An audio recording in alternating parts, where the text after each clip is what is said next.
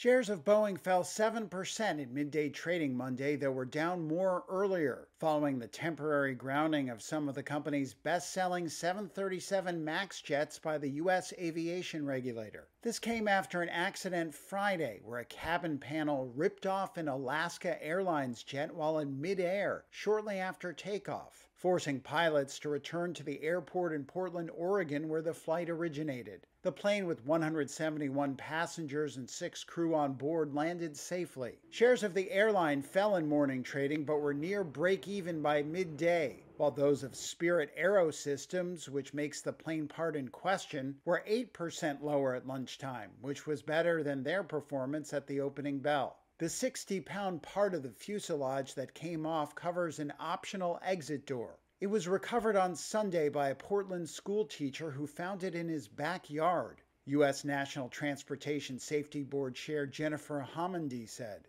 The piece will be thoroughly inspected, she said, though investigators won't have the recording of the communication of pilots from the cockpit voice recorder or CVR to review. Currently, regulations only require that device to record the last 2 hours of communication, and it was too late when it was recovered, renewing attention on an industry call for longer in-flight recordings. There was a lot going on the flight deck and on the plane. It's a very chaotic event. The circuit breaker for the CVR was not pulled.